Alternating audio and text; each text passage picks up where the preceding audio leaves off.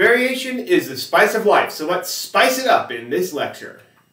I want you to be able to relate mutations in a gene to changes in the phenotype by looking at how genes affect RNA, affect proteins, and affect phenotype. Be able to list and define the three types of variation, G, E, and G by E. Relate phenotypic plasticity to fitness. Define gene duplication and be able to give at least one example. Maybe it's a corgi. So this, and of course a pretty much good review of the entire genetics component of Bio344. So let's get rolling. I'd like to start off with a bit of a review of the central dogma.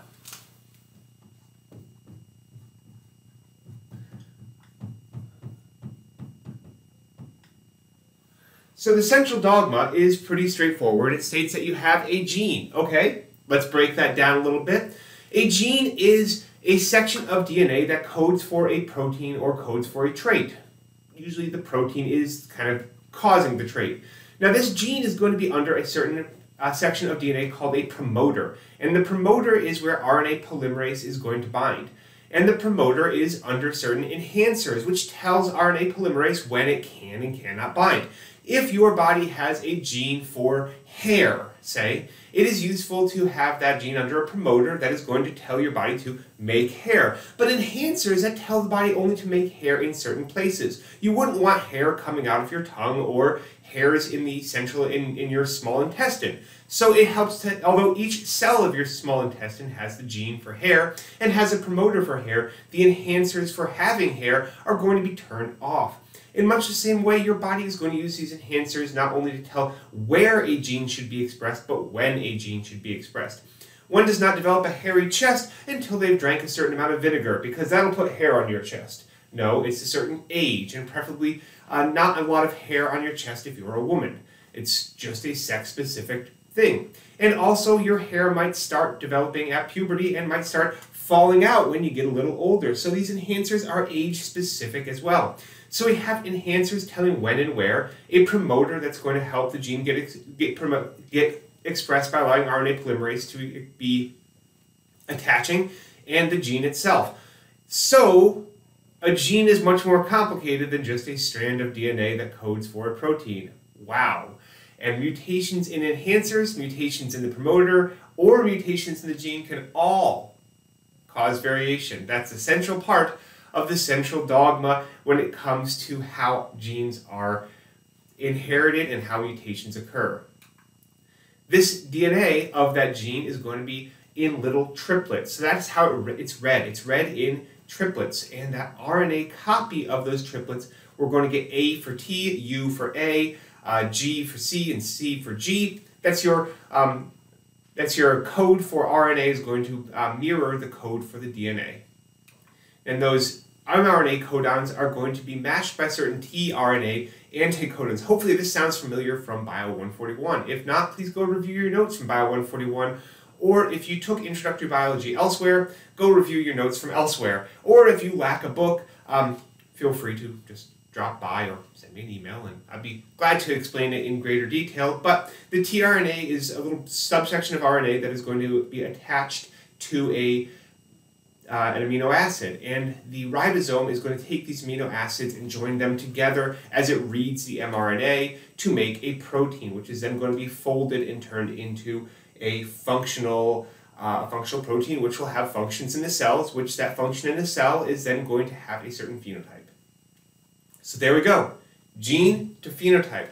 And do note, a mutation in an enhancer can cause a gene to be expressed at the wrong place at the wrong time.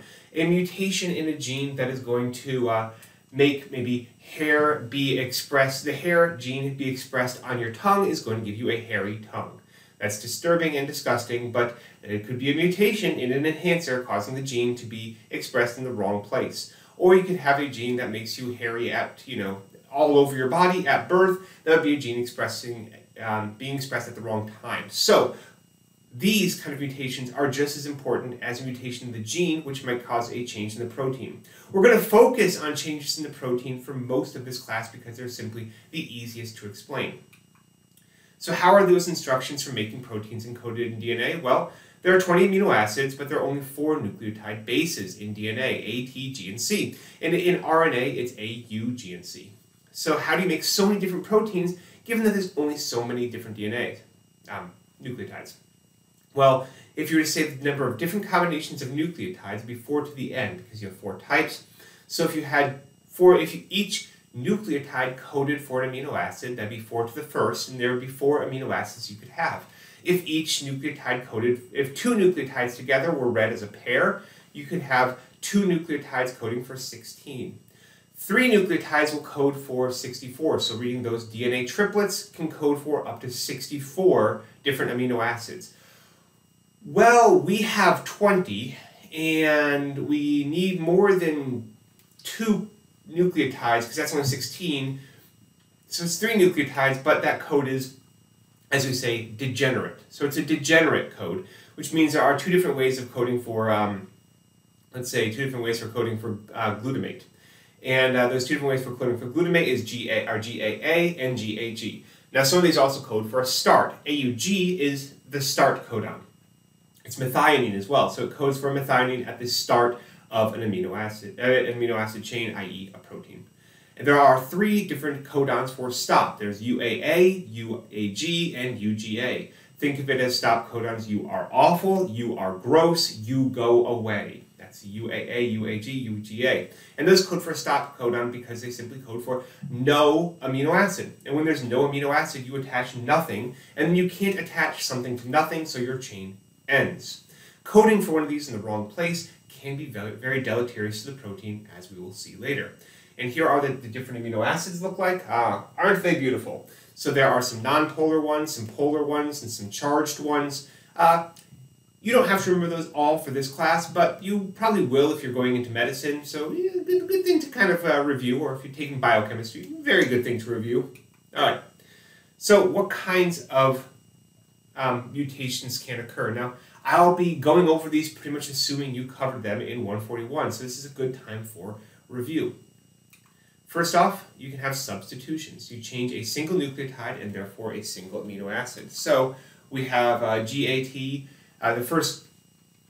the top one says GATTAC, AGA, TTA, GAG, ATT, ACA, TGA. And that's going to code for an RNA that will be GAU, UAC, AGA, UUA, GAG, AUU, ACA, UGA. And that last one, UGA, you go away, it's a stop. Okay. So you're looking at your DNA here that's coding for a certain RNA. So here we have our amino acids on the first one, and we've switched that TAC has become a TAT. So it's going to be switching from a tyrosine to a tyrosine. So you can have this, because it's a degenerate code, several things code for the same thing. What you see there is tyrosine can be coded for by several different things. The UAU and the UAC are both going to code for tyrosine. So when you switch these around a little bit, it doesn't matter. And that's what we call a neutral or silent mutation. So a silent mutation is also going to be a neutral mutation because it has no positive or negative effects. All silent mutations are neutral mutations. Not all neutral mutations are silent mutations. We'll circle back to that. Then you can get a mutation that causes a missense. So here you change the TAC to a GAC, and that's going to cause the tyrosine to be changed into an asparagine. So you've changed that first nucleic acid. That's going to have a larger effect than the last nucleic acid in a triplet. What if you get a TAA? So that'd be UAA, you are awful, and that is a nonsense mutation. It results in a premature stop codon, which cuts the protein off before the protein can be fully elongated. Okay, that's a problem. And often nonsense mutations are going to stop the protein from functioning. Null mutations are anything that's going to result in a non-functioning protein. Missense, nonsense, or mutations affecting transcription. So anything that's going to affect transcription, like a mutation to the TATA box of the promoter that causes RNA polymerase not to bind, that's a null mutation. It's a non-functional protein because that would be a non-existent protein. Indels. These are especially problematic because we do read this with a triplet code. So if we add or remove nucleotides, we can set things off for the triplet code. Here we've inserted an AC. Well, now instead of reading GAT, TAC, AGA, now it reads GAT, TAC, ACA, and you're off there, which also is going to result in that UAG, or TAG as it's showing there, and that's going to be your premature stop codon. So that's an indel, and that's what we call a frame shift mutation. It's an indel, insertion or deletion, affecting a number of nucleotides not divisible by 3, so it's not a codon thing. It's altering every downstream amino acid, and it almost always results in a premature stop codon. You can also have a deletion. And a non-frame shift is an indel when you have a deletion of 3 or an insertion of 3. Anything divisible by 3 is going to be a non-frame shift mutation because you're not shifting the reading frame, you're merely taking out a few amino acids. In this case, we took out the arginine and the leucine between the tyrosine and the glutamate. So now we just have asparagine, tyrosine, glutamate instead of asparagine, tyrosine, arginine, leucine, glutamate. And that's going to be a non-frame shift deletion. That was a lot. And you may want to review all of that. As you see, I didn't write things down because that is review. That is your Bio 141 review. And I may have covered several different lectures and maybe even a full week of genetics. If you've taken that class, that might be another good thing to review, or your biochemistry. Essentially, I expect you to know all the different types of mutations. That's just assumed knowledge for this upper division class. Now, let's get into the fun stuff. We're going to call this the G versus E, the genetics versus the environment. So variation can occur by genetics or by environment. We would say nature versus nurture, perhaps. Maybe she was born with it. Maybe it's Maybelline. Basically, there are different ways that an individual can be variable. Say Van Gogh had only 1 ear. Well, that was an environmental factor because he was born with 2 ears. His genes code for 2 ears, but his environment caused him to cut off an ear, which makes it very hard to put a mask on if he was dealing with COVID times. So that's an environmental factor. But let's look at the genetic factors first. Your genetic factors are your alleles.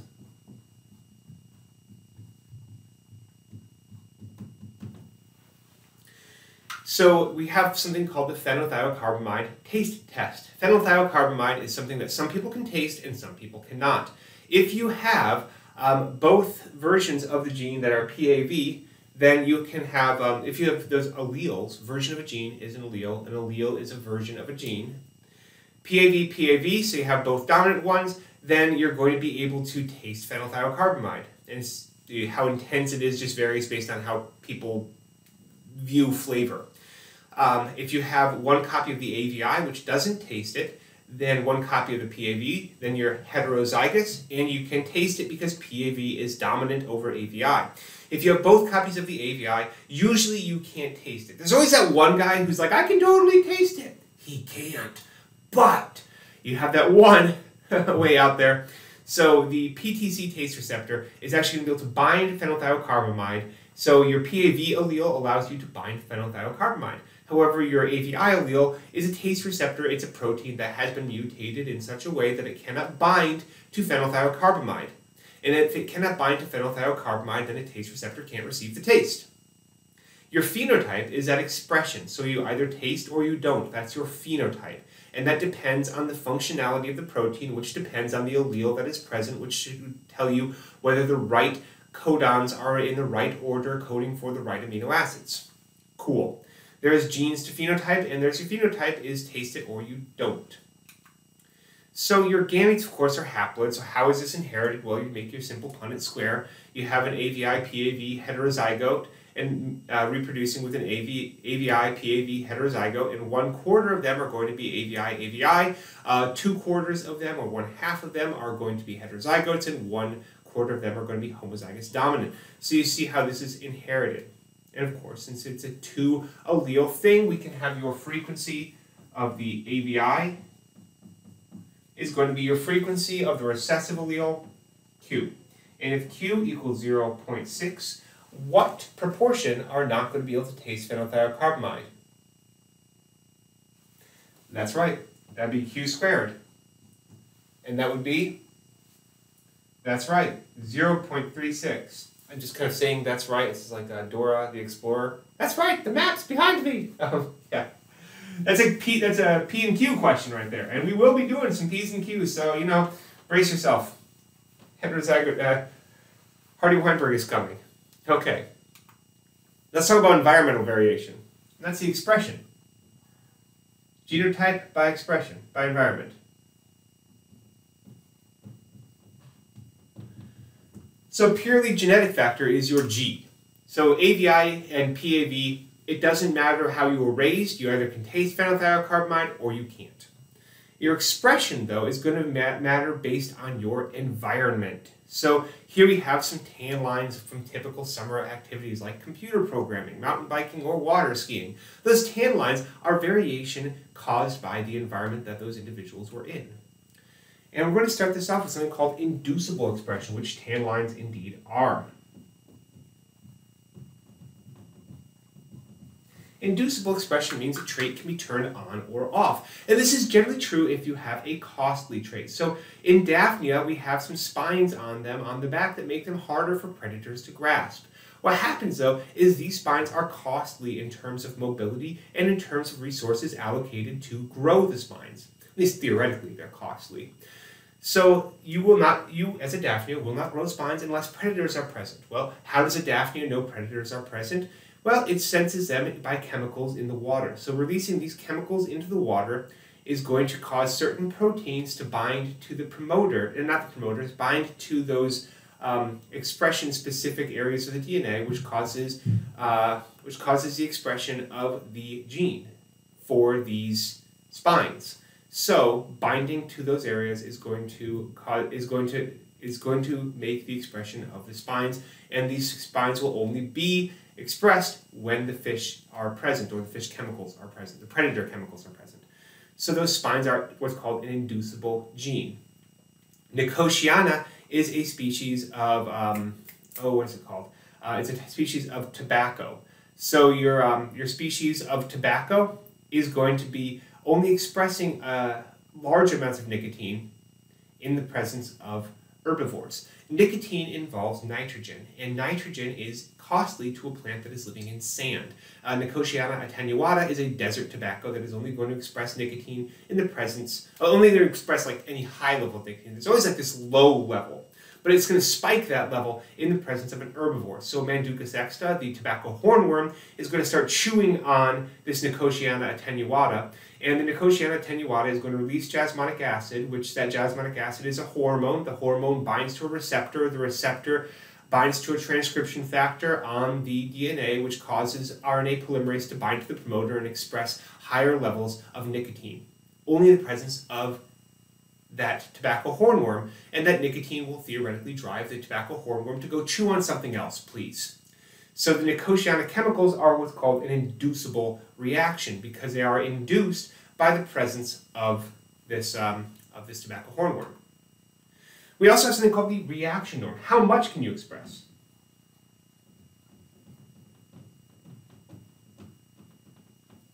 So we start the summer, our neighbors and us, we all start the summer kind of pasty and white after being stuck inside for the entire winter, or even worse, being stuck inside during really long rainy times and COVID and school and whatnot. So we all start about the same pasty whiteness. Now, how much we get tan is depending on our genes. So how much is that trait inducible is itself a genetic effect. So we talk about environmental effects, and now let's talk about genetic by environmental effects. So our neighbors, some of them are, Northern European descendants, so they don't get very tan. They get red, but they don't get very tan. Some of our other neighbors have Native American genes in pretty high amounts, so they do get very tan. And we, as our little family is mid-European and some Native Americans, so we get even, we get somewhere in the middle tan. That how tan you can get is kind of your reaction norm. And that's how inducible a trait is. So you have this, another example would be the SOX9 gene in leopard geckos. So the SOX9 gene is something that can be determined by the temperature of the eggs. So how the percentage male, between 30 and 32 degrees Celsius, the eggs, if incubated in those temperatures, are going to be a higher percentage male, between 75 and 90% male, because high temperature sand produces male geckos. This is just how they determine what the sex is going to be. Your gender reveal parties for geckos are very temperature dependent. But how much that can change between the 30 and 32.5 is going to vary based on the genes that the geckos have. So some of these are going to be changing from a predetermined amount of male geckos to another predetermined amount of male to a higher amount of male geckos, and some of them are really going to change from 0 to 100% male based on those environmental factors. So how much a gene can be induced, how much there can be a change in the phenotype based on changes in the environment is itself genetically determined, and inducibility varies by lineage. So some individuals are more inducible than others, and that is a genetic factor. So that's your G by E effect, your genotype by environmental effect. And we have this is called overall, your plasticity. How changeable, how malleable are your traits? And phenotypic plasticity is itself under natural selection. So here we have that Manduca sexta tobacco hornworm, and typically they're green. That's just the normal color for Manduca sexta. However, if they're grown in colder temperatures, they turn black. Why do they turn black? Well, because colder temperatures are going to be bad for your caterpillar that is an ectotherm. So it needs to absorb more heat, and what absorbs more heat? Well, darker colors. I should be absorbing more heat from source of heat. If there was sunlight, I'd get warmer. And this black caterpillar in the same way. But sometimes they get heat shocked. So let's expose this black caterpillar to too much heat. The next time it molts, it's going to be greener. Now, how much greener? Well, that's going to be, of course, a reaction norm. That is an inducible change. And how much greener is itself under natural selection. For a caterpillar, after heat shock, to turn totally green is not the most common. So about 15% go from 0, which is completely black, to a 3, which is completely green. About 15% are going to do that. Close to 55% are going to turn one shade more green. And that's the most common one. Now, what if that heat shock always was followed by high temperatures? Well, in that case, the ones that turn from completely black to completely green in a single molt, those ones are going to have the highest fitness because they're not going to be overheating. So under the environmental conditions that would favor a completely black to green transition, the individuals that turn from completely black to completely green, if that is their reaction norm for how inducible they are, those ones are going to have the highest fitness, and thus phenotypic plasticity will be under a high amount of evolution. There'll be a great selection pressure for those highly inducible, very plastic caterpillars. Now, under normal conditions here, as seen by this population, it's evident that only turning one shade lighter due to a heat shock is most advantageous. So perhaps a heat shock is indicative of future temperatures that may be warmer, but not much warmer. So turning one shade lighter after a molt, and then maybe the next molt turning another shade lighter, that is going to be the most advantageous. So that's the most adaptive response that low phenotypic plasticity has been selected for in this population. And that really tells you, phenotypic plasticity, how much you shift in a single time or how fast you change, that's under natural selection. Okay. That's a fair amount of stuff on the G by E. G, genotype, E, environment, G by E, how much the genotype determines the environmental change. Is it always advantageous to be plastic, though? Why change and shift with every blow of the wind? We'll discuss this briefly in groups of 2, but since you're online, I just kind of ask you to think it over. Give me an example when it's not advantageous to be plastic in the forum. And give me some examples of non-human plasticity. Now, I want you to look up phenotypic plasticity, see what species can change. I don't want all the same to be Daphnia, Indicatiana, and Manduca. Those are model organisms. Give me something fun. Give me, Find some populations that don't change. There are organisms that have no phenotypic plasticity. It doesn't matter what they're exposed to, they stay the same. And think. You don't need to answer this one in the forum. Why are these populations not plastic at all? This is also a good time to put some questions in the forum. We've covered a lot today, and we're not done. All right, let's discuss more types of mutations. So get back to that G and talk about the types of mutations that can be experienced. We're going to cover some chromosomal mutations. So we're going to move on from your Bio141 and your Bio395 all the way up to your, 375 genetics. I'm going to move right up into your genomics.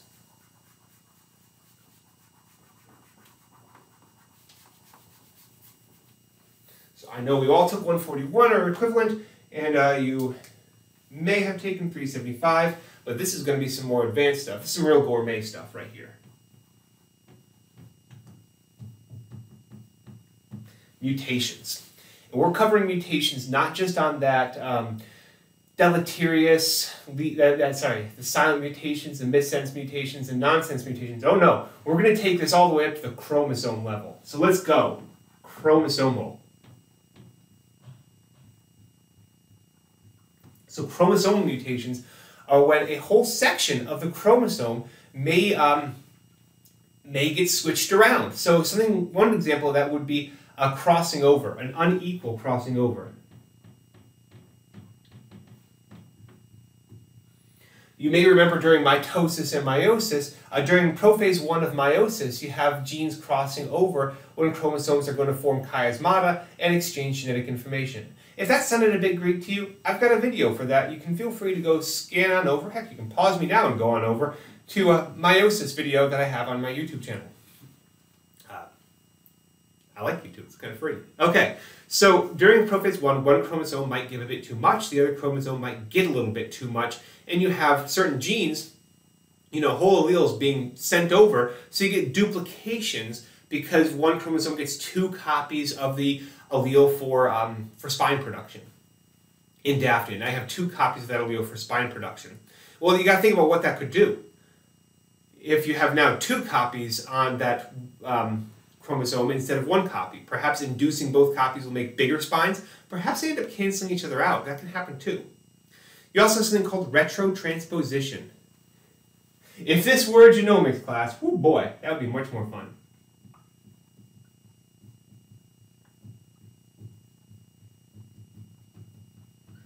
The name is long, and the explanation is far longer. And we're not going to cover it in great detail because this isn't really, this isn't the place. But, hold on.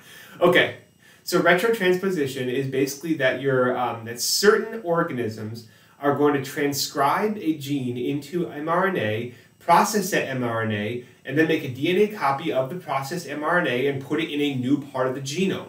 These are actually, there are parts of certain genomes, like the corn genome, for example, that are just littered with retrotransposons. So there are whole chunks of the corn genome that are just lifted out as mRNA and then are moved into a new part of the genome and then just dumped into a new part of the genome. And these, what happens there is these genes can be retrotransposed to be expressed under different transcription factors.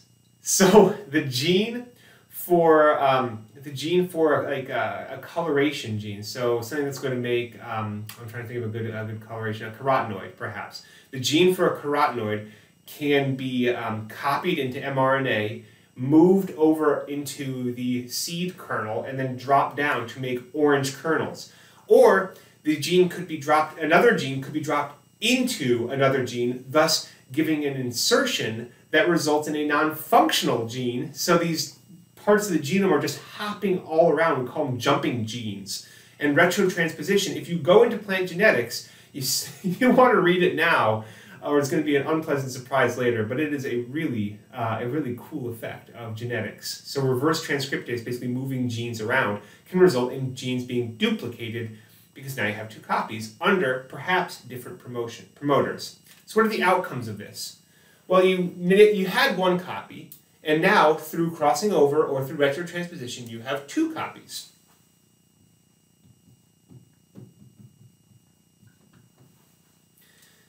This is common in evolution. So although I'm not going to really hammer down so much on the causes every time, I really want to cover out the outcomes. So negative selection could be that you put gene 1 exists, and then gene 2 is a copy of it.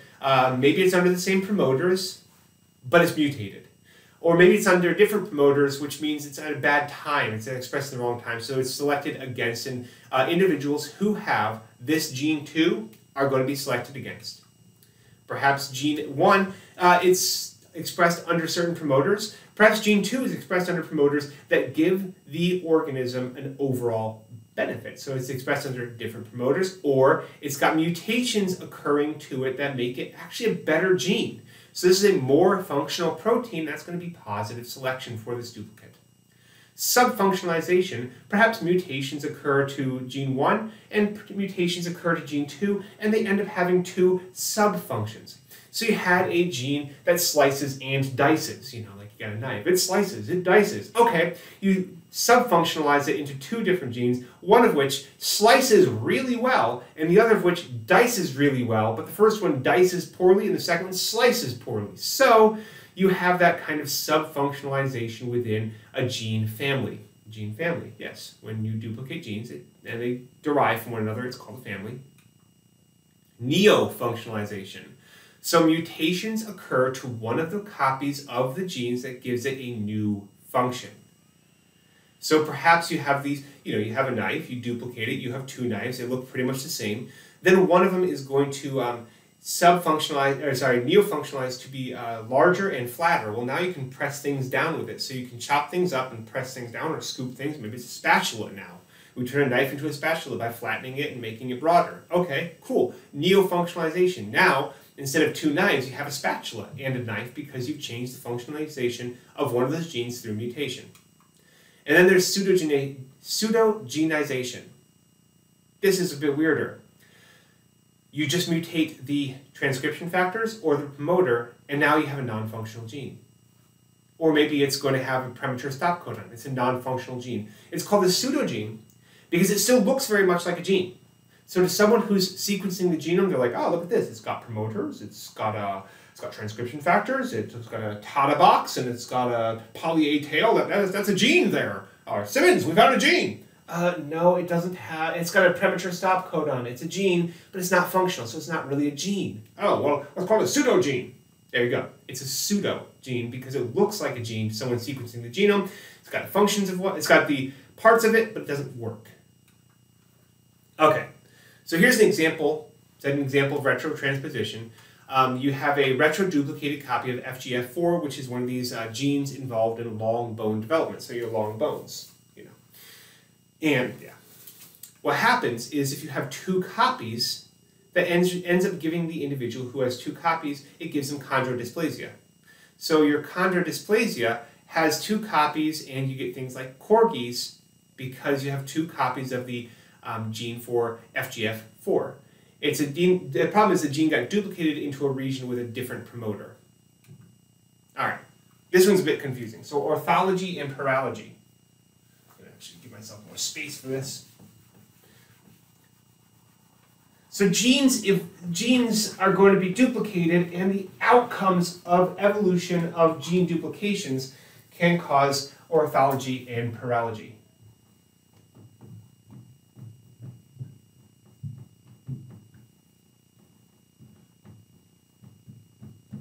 The rationale behind this is very evident, but the terms are a little bit confusing. Let's say you have gene 1.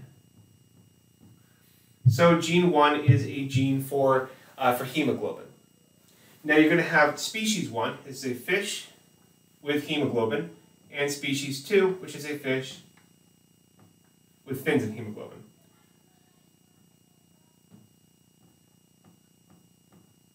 It's the same gene in 2 species. That's orthology.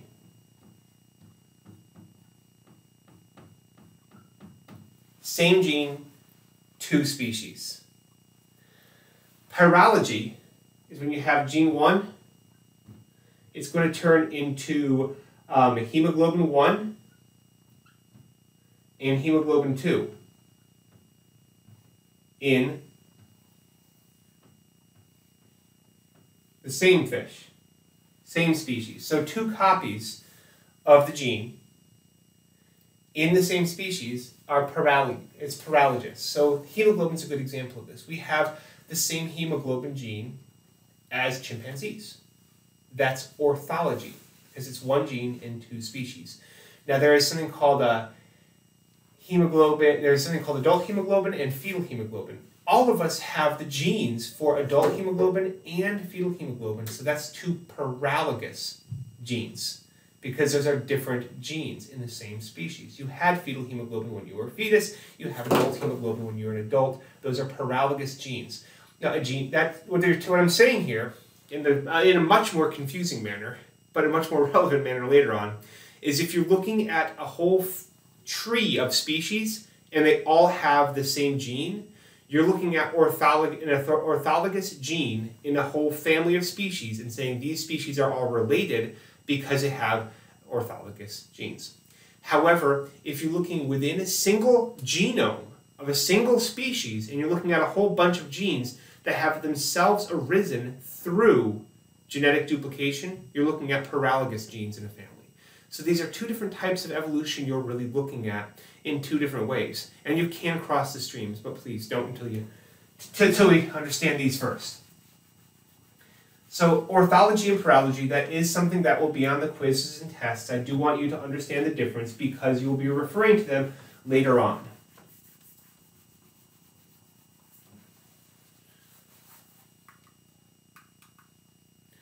All right. This is something we're going to get much more in-depth later, so I really want to set some good groundwork here. Loci and linkage.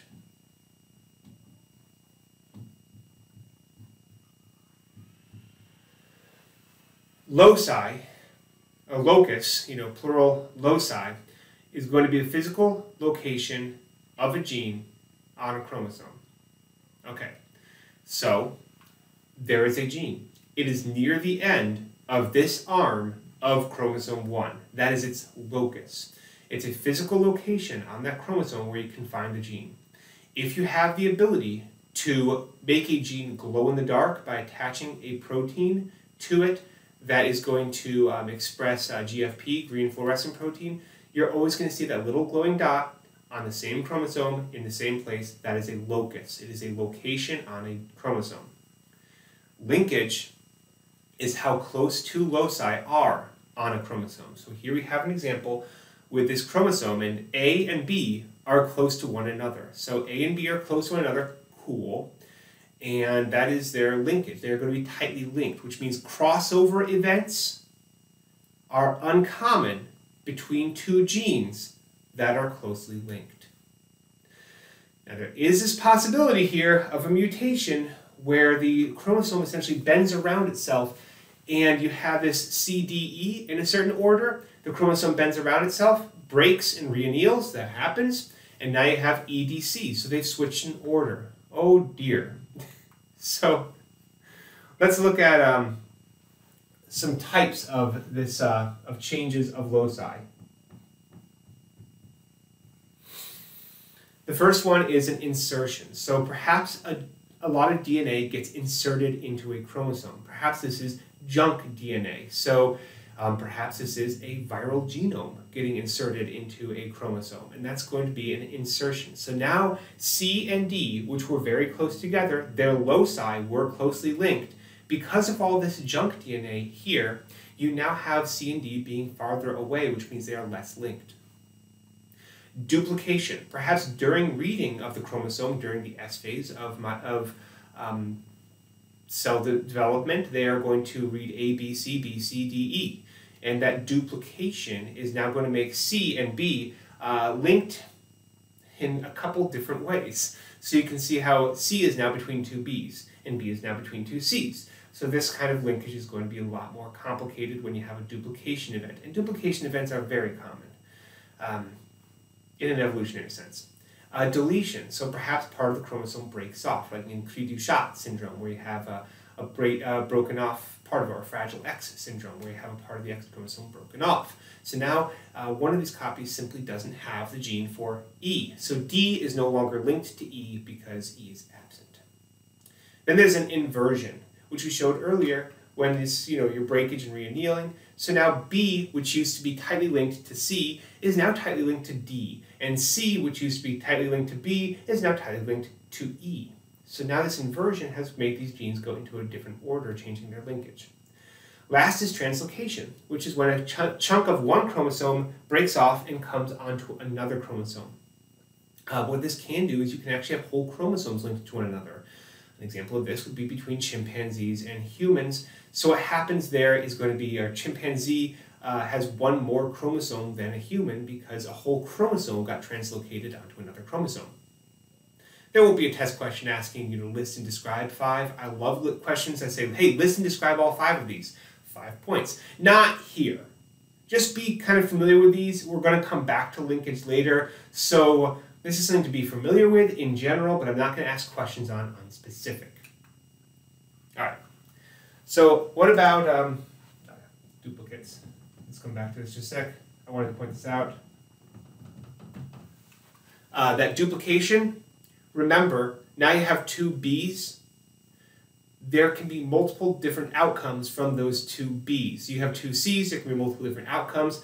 You can have subfunctionalization, neofunctionalization, or pseudogenes coming off of this. So do note that duplication is going to cause paralogous genes. All right. Last would be a genomic mutation,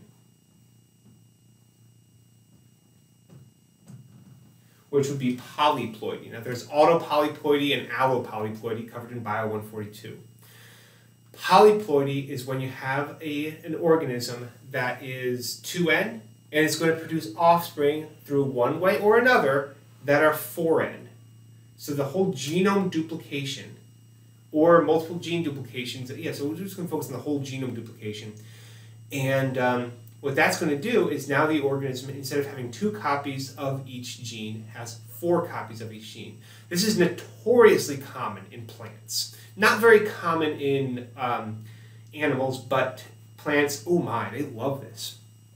So here's a question. Does genome duplication increase heterozygosity? I want you to think of the effects of a mutation, and I want you to think about the effects of mutation accumulation. And I want you to think about heterozygosity through the next lecture topic.